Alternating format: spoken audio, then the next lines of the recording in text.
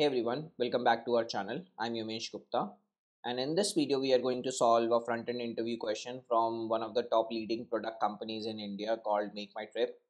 Many users have reported that the question we are about to solve was asked in the machine coding rounds of the MakeMyTrip company, especially for SD1s and SD2.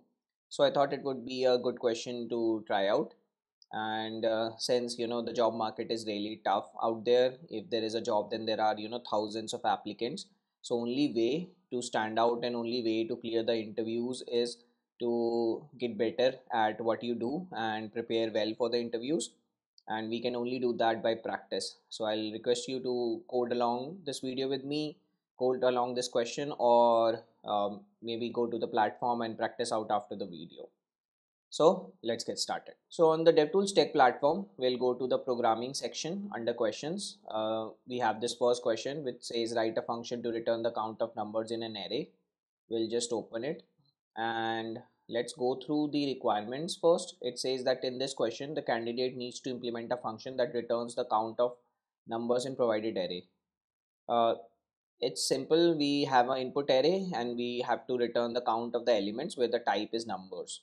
Okay, the array might contain data types and nested arrays. Okay, other data types, so basically it could have strings, it could have booleans or functions and so on, and it could have nested array also. Like I mentioned, many users have reported that this was asked in MakeMyTrip. Let's go to syntax. We have one function which will take an input argument, collection. The name of the argument is collection, which is an array, the input array. It returns a number, which is the total count of numbers. Let's check out the examples. We have this one array here where there are multiple elements and nested arrays and functions, and it returns the total number of total count of the numbers. And if the array is empty, then it is will returning a 0. Okay, so let's start it. Let me just increase the font size, so I'll make it 30 to make it more readable. uh, so let's create a variable first to keep a track of how many numbers we have. Now what a lot of people do is that they divide their code into two parts. One is the happy flow, sorry, one is the happy flow, that if we have collection dot length, then we'll do some processing, else we'll just simply return 0, which is the second case in our examples if the array's input array is empty. But this is all good, but this else is unnecessary. A better way to write this would be that if we check escape condition guardrails early in our program, that something like if collection dot length, if we don't have it, then we'll return the count right here. So the benefit of this is that we'll escape early if we encounter a negative scenario, and we do not have to do additional checks. So it makes our code a little performant and better, adds more readability to it. Okay, and if we have the count, like if there are numbers or elements in the collection, then we'll do some processing, and at last we'll return, or let me just return it, we'll return the count. Okay, now let's go to the processing. So what processing we have to do? So let's say we have 1 2 3 4, so we have to iterate over the array, and if we and we have to see what type of element, or what type of element, yeah, individual, this individual, what type of this individual element is it a number, is it a string, is it something else, and based on that we have to do the processing. So we have to do a loop here to iterate. If I equal to 0, I less than collection dot length, and we'll do I plus plus, and inside this we can say that what is the current element. We can say collection of, we can select that particular element, so it could be 0th element, first element, and so on. We are only concerned with numbers, so we can say if type of current is equal to number, then we'll increase the count, and if everything else, then we can ignore. But there could be scenarios where the input element could be like 1 comma 2.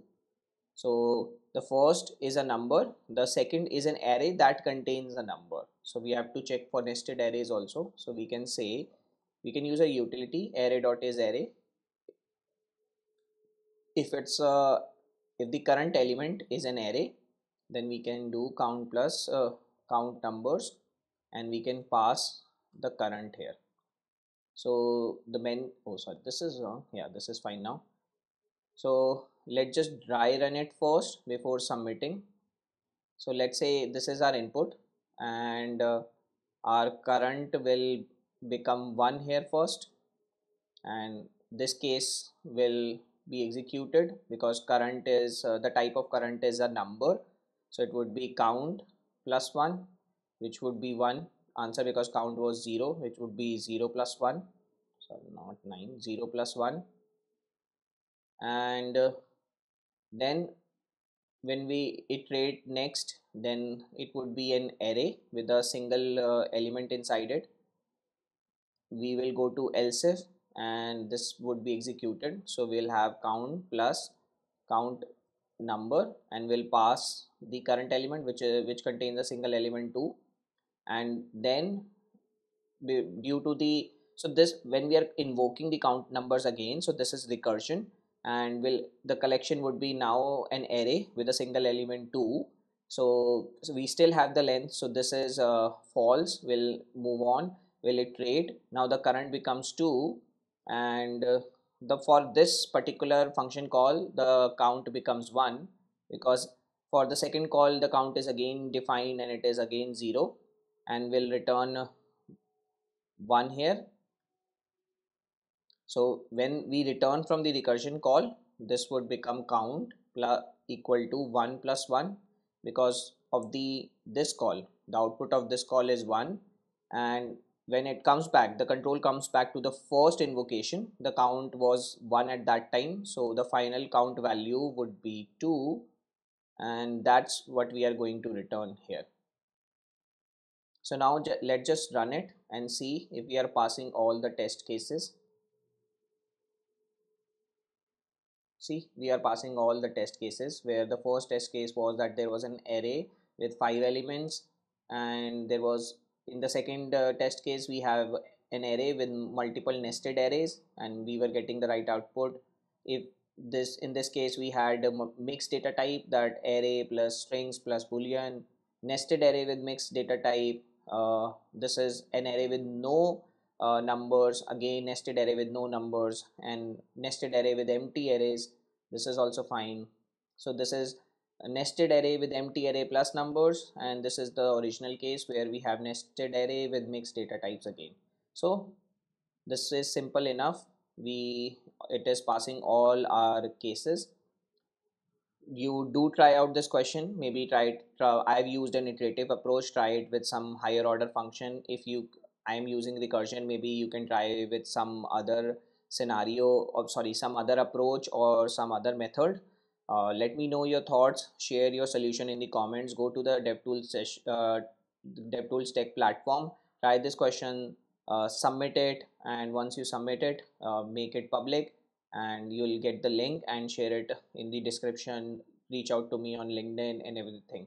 And once you have submitted, then under the all submission sections, your submission would show up. So till next time, see you, take care, bye bye.